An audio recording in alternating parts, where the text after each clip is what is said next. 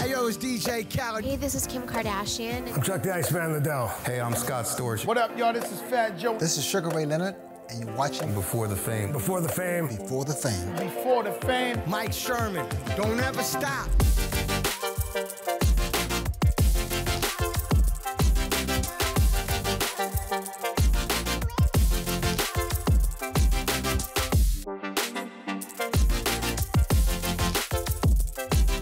Everybody starts somewhere.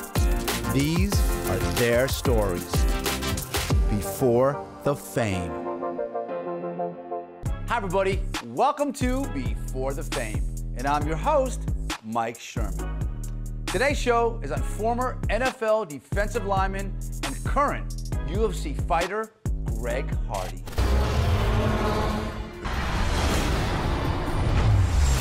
Greg Hardy is there, and Breeze gets up limping.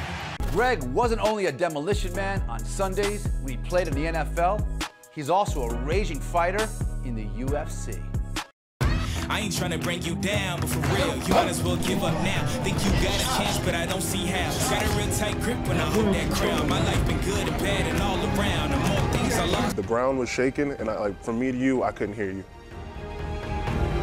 Flags him down and tempers flare again.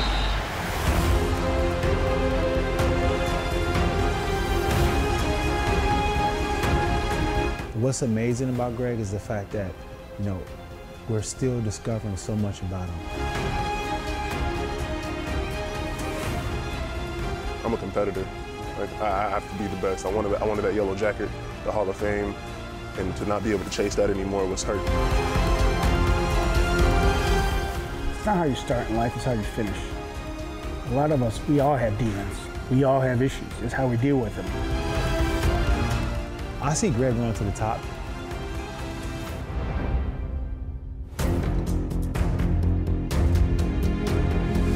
Greg Hardy was born on July 28, 1988 in Millington, Tennessee. It all started when you were a kid in Tennessee. Tell me about you finally endeavoring into football as a young man.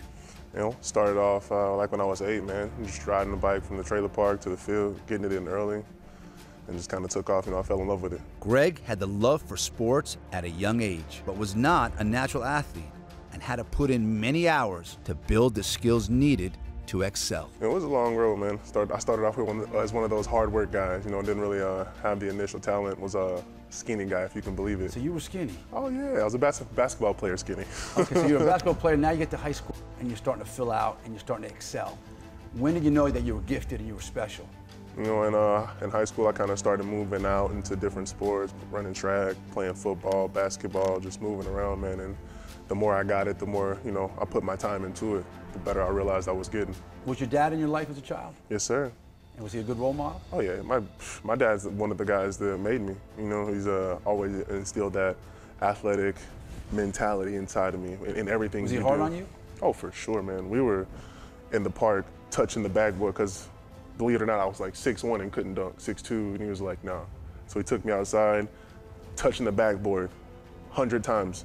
Until I could get it 100 times in the rain. It was thunder and lightning, couldn't go home kind of stuff. You know, same on the football field, same on the baseball field, same on the track. After a great high school career, Hardy was recruited to play football and basketball for the University of Mississippi, Ole Miss. You know, those were some of the biggest, most epic games. You know, 100,000 people playing in Death Valley, man. I think that was bigger than any NFL game I've ever played.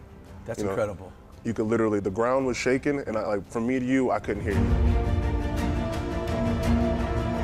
I think that was my first year coming in playing receiver. I caught 5-6 touchdowns at receiver. Yeah, you were a receiver. Yeah. You're big. You're almost 275. 6'5". I mean, but you ran a 4.7, right? It was like in college I ran like a 4.6, 4.7. That's incredible. After graduating Ole Miss, Hardy was drafted in the 6th round of the 2010 NFL Draft to the Carolina Panthers. NFL. You made it to the big time, the show. What was that like?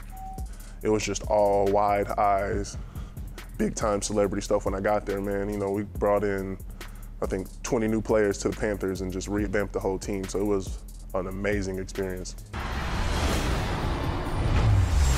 Bird third sack of the game for Hardy. Being a defensive end in the NFL, to me, is one of the hardest positions.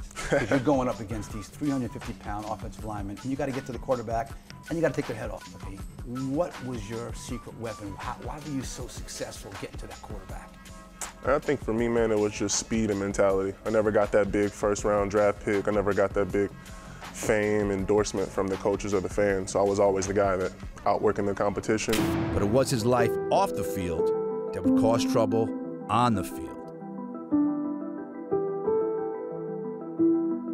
You finished with Carolina, you have an opportunity with Dallas. But before you went to Dallas, you had a couple little hiccups in the game. Tell me a little bit about that. Some craziness happened. He was convicted during the first trial. 60-day suspended sentence, 18 months probation on misdemeanor charges. Hardy appealed the conviction, and the case against him was dismissed. Ended up being very innocent. Case got thrown out, and had to sit out a year. My team chose not to support me. What was that like, being frustrated, like knowing you can't be with your teammates? Well, the worst part for me was when my team didn't have my back. They kind of left me out under there. The bus. Yeah, they kind of put me to the side, decided to not even investigate. Support you. Yeah, and that was the worst part for me, man. But I ended up, focusing back on my work, getting an opportunity with the Cowboys. So, it was a transition into something huge for me. Here comes Hardy on Brady, and he's got the sack. Dallas Cowboys, your dream job. You get to Dallas. What happens? My fame went through the roof. Some of the best fans in the country, in the world, man, honestly. All got behind me, all supported me, man. I started building a brand. Just as Hardy's star power started to rise again, his career was cut short by another unexpected event. Former Dallas Cowboys defensive end Greg Hardy has been arrested on a drug charge. Inside there's like a purple plastic bag, a small baggie. I don't know what that substance is. When the season ended, the Cowboys decided not to re-sign Hardy. His pro football career thus came to an end. I guess I feel like it's just a bad break. I mean, you've seen other people get second chances in third and fourth, so I wonder why not him, Jerry Jones calls you in the office in the season and says, Greg, we don't have a place for you on the roster. Yes, what was that like? It was crazy, I come from getting blackballed for the whole year, getting to the Cowboys, and then I'm back in the same position again. And it's like I got to reevaluate, and after, 6 months, 7 months, I kind of started thinking to myself, hey man, it's time to go back to old dreams and get back to competing, because inside I'm a competitor. Right. I have to be the best. I wanted that yellow jacket, the Hall of Fame, and to not be able to chase that anymore was hurting. With his NFL career seemingly finished, Hardy looks to reinvent himself. My name's Greg Hardy. I'm 29 years old. I'm fighting out of American Top Team, Coconut Creek. I'm here to prove that I belong in the UFC and that I can make it. Oh man, I got a lot of goals. Stack that bread and buy my nose. Anything is possible. So your NFL career was great, but you have a new career now, okay, which is an amazing career. It's international, okay? You've got fans all over the world. You're in the UFC. How did you get involved in fighting?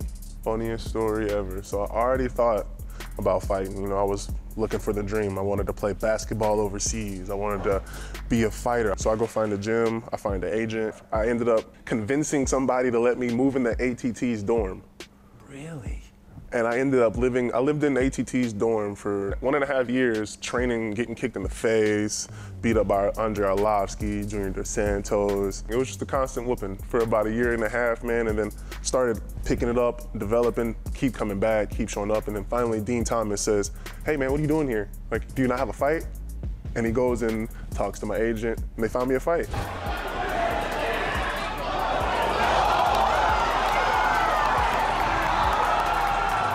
After Hardy's first amateur win, Greg finds a new home in MMA. One of his trainers felt the love. He's a hard worker. He listens well. He asks the right questions. His learning curve is very short. He wants to learn. He wants to be successful. Hardy was given a once-in-a-lifetime opportunity by the president of the UFC, Dana White, to fight in the UFC Contender Series. Potted the punt. Whoa! Hardy! And that is it! Wow! Greg Hardy! Whoa! They touch gloves, and we are underway. Biggest favorite on the card tonight is Greg Hardy at -700, and looking to handle things quickly. Big right hands landing from Hardy. Throws in a knee. How long can Gordon withstand this? He can't. Handsome guy, could be on a magazine cover. Okay, you could be in the movies. Why would Greg Hardy, pretty boy, want to be in the ring? Well, I'm a ferocious competitor, and I come from battling massive giants, so like being in the trenches is about as war as you get. So it's kind of in my nature. I love competing, and there is no more higher level of competition than walking into a ring with another man and coming out and seeing who's the best. This guy paid his dues. He lost everything. He's been building himself up for the last 5 years. He's done everything a human being is supposed to do. Right. And here he is.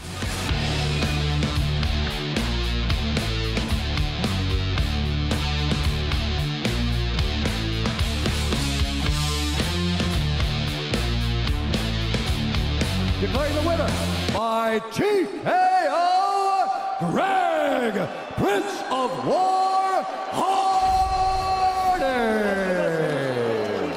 Congratulations, man. First UFC win, first round knockout. You made it look easy here tonight. I know how much work you have put in. Got to feel pretty good with the effort you put in here tonight.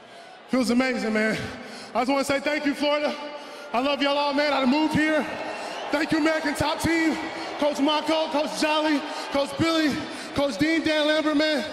Thank you for my chance. I love y'all so much, man. So now you're running your record up, and you're knocking out guys 30 seconds, 1 minute. These guys are getting dropped. Greg, Prince of War, Hardy.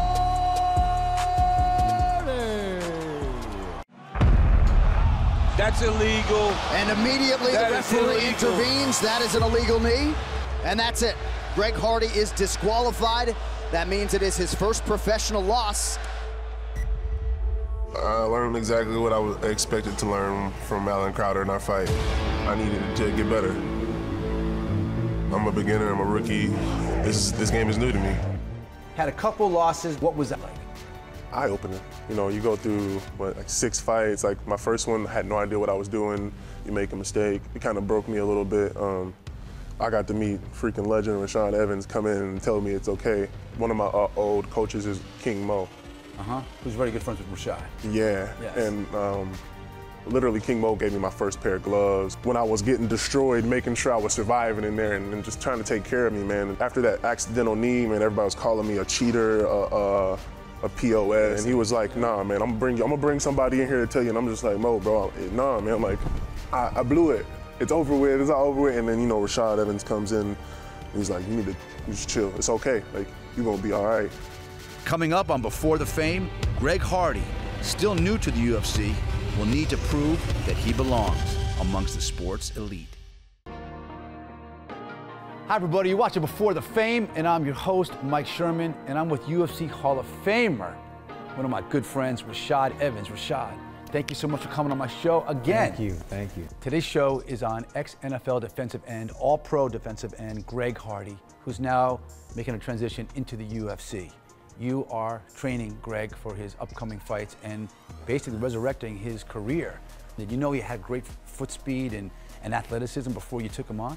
Yeah, I know from him from football, but I didn't really understand how much that truly transferred over, because a lot of athletes. Does it transfer over? Well, it did. It definitely transferred over, and I was just so impressed with just his ability with his footwork, but more importantly, his mindset. He has such a great, strong mindset, and when he gets focused and when he gets his mind on something, he's lock and key, like he's on it. Every single time I spoke to Greg, he was just always super responsive and super appreciative. So that's what I really liked about Greg, and I knew at that point he really, really was a fighter. There was so much expectation on Greg because of where he came from in football and stuff like that, and there was a lot of pressure on him, So I understood that part, but I didn't really fully get to know it until I started to work with him. And then once I started to work with him, I started to understand, like, okay, what areas that I can help him be stronger at. And what I decided on, is that, every single fighter, what I call, they have to have self-mastery. And when you start to have self-mastery in your skill and your domain and putting your tools together, then that's when you become on another level as an athlete. And I'm just trying to help him organize his toolbox so he knows that he's the true master. Coming up on Before the Fame, Greg reflects on his past as he looks to build on his future.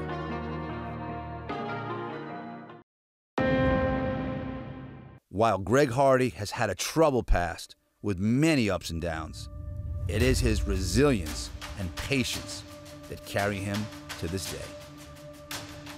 If you had any advice to give him, okay, to make him a better fighter, from what you've seen so far, training him in the ring, what would it be? Be you, be your best friend, not your worst enemy. Trust yourself, love yourself, have faith, and be relentless. Never give up. And make the mark. This is your legacy.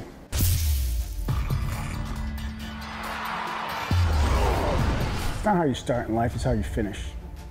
A lot of us, we all have demons. We all have issues. It's how we deal with them. We're all going to be judged one way or another. It's what they're doing at the end what matters. You have an aura about you, but a lot of the people out there that know you from football, they don't see that. Well, yeah. They don't know Greg Hardy, who Greg Hardy is. They don't know the smile. They don't know the heart. They don't know that. They just see that negative press out there that just kind of like radiates. I mean, you need to change all that. Yeah, and thank you for having me on, because this is a part of that. And because in NFL, man, people don't understand it's entertainment business. And my personality was the Kraken. I was the devil's pet, and that's what they saw, the eye paint, the eye black. They saw a monster, because that's what I had to be to go fight 350-pound dudes every single day. But like when you take that off, when you go home, I'm still a dad, I'm a son, I'm all these things, and that's what you see when you're not on the field or in the cage.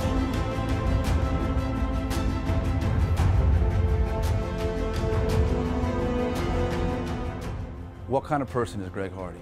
Greg's an amazing person. He's a very sweet dude, man. And it sounds crazy to say, but he's a very sweet guy, like a teddy bear, man. Very caring, genuine, and one thing I like about Greg is the fact that he speaks to people, he makes eye contact with them, he makes people feel important. To me, that means more to me, and that says more to me about someone's character than anything else, because when you're willing to go out your way to uplift every single person and be that person to everyone, then that means that you're coming from a true place of understanding who you are and understanding how your impact impacts other people. Greg Hardy's childhood dream of being one of the greats is still alive and well to this day. Greg has always been a freak. Even from high school basketball and football. I don't even think you guys have seen him play basketball, but he's always had that footwork and that explosion, and it's just talent. He has it. What if you got a call from San Diego Chargers or the New York Jets, and they're like, please, come, we need you, we want you, we're rebuilding? What would you do? For the right amount of money, you can't pass that up. It is one of the best feelings ever, but you can't really think about that. And I have had no desire to do it, just simply because I'm having so much fun over here, and I am excited about what I can do. What have you learned in your short career in the NFL and UFC so far over the years about life? Patience and understanding. The fact that we all got to keep going, the fact that, you're going to make mistakes, but make them intelligent. Don't make them more than once. And being happy. Trying to spread love and joy, man, and do the entertainer thing for everybody, because you only get one of these.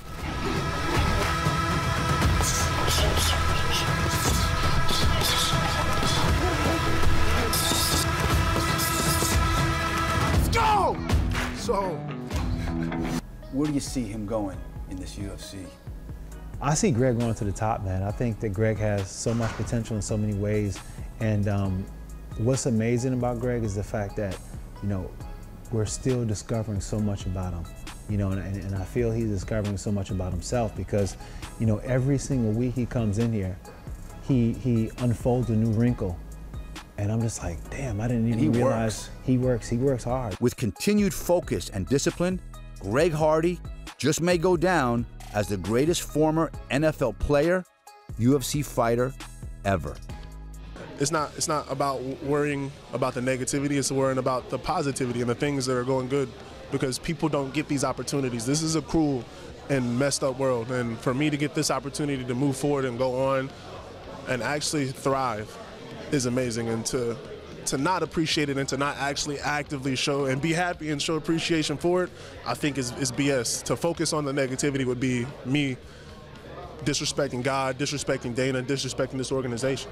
Do you see him to move on to this sport as a champion? Without a doubt. He has the capabilities, he has the skills, he has the traits of a world champion. Where do you think Greg Hardy's legacy is? If people mention Greg Hardy, what do you want them to remember about you after the game, after the fights, after everything is finished? Hands down, without a doubt, the greatest cross-sport generational athlete of all time. I'm a defensive end, I'm a receiver, I'm a basketball player, I'm a fighter, I'm a boxer, I am everything. You know, there's not a lot of athletics that I can't accomplish through hard work, you know, and I don't do it because I'm talented. I do it because I'm willing to put in the work and I'm willing to excel where you won't. Greg, congratulations. You're a father, and Yes, you're sir. a husband. Yes, sir. Congratulations. Well, guys, that's our show for today. I really hope you enjoyed it. But tune in for next week's show, where once again, we go down memory lane of some of the biggest names in sports, music, and entertainment, all before the fame. And don't forget to send us your video questions at www.beforethefame.tv. And follow us on Instagram, Facebook, and Twitter. I'm Mike Sherman. Thanks for watching.